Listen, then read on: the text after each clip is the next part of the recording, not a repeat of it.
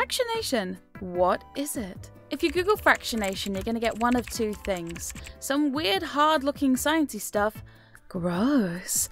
Or you'll get the pickup artist version of emotional fractionation.